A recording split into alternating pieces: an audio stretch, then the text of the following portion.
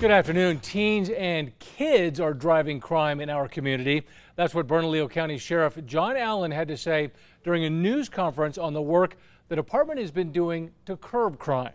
News 13's Natalie Wattis has details.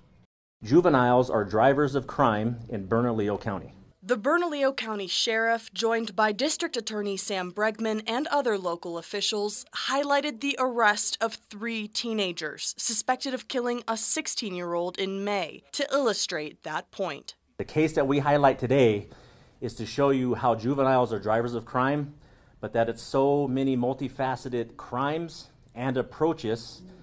Comes from misdemeanors to felonies to street racing to speeding to violent crime, all the way up to the tip of the spear, which is homicide. On May 19th, deputies got a call in the Pajarito Mesa southwest of Albuquerque, where 16-year-old Jesus Quintana Cota was found dead from a gunshot. 3 suspects, Daniel Medrano Garcia, Mariana Gomez, and Dominic Marquez, were arrested June 27th. They were all juveniles at the time of the murder. This was a dispute over money, and also a possible retaliation for something that occurred previously between these parties. The detective on this case says it was a planned and targeted incident. When it comes to these juveniles, this is another example of the terrible increase in violent crime among juveniles in our community.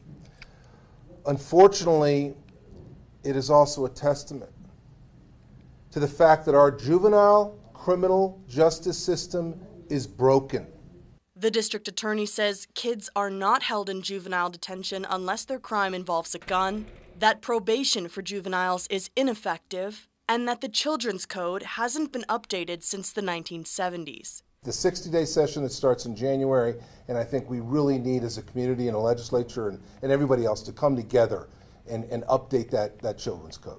The sheriff says social media plays a big role in illegal street racing and illegal activity, and has a message.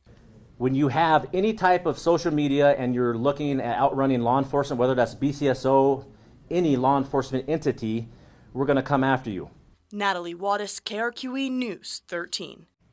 The sheriff also highlighted statistics for arrests and citations from their recent operations. We have those numbers on our website. Just go to alwaysonkrqe.com.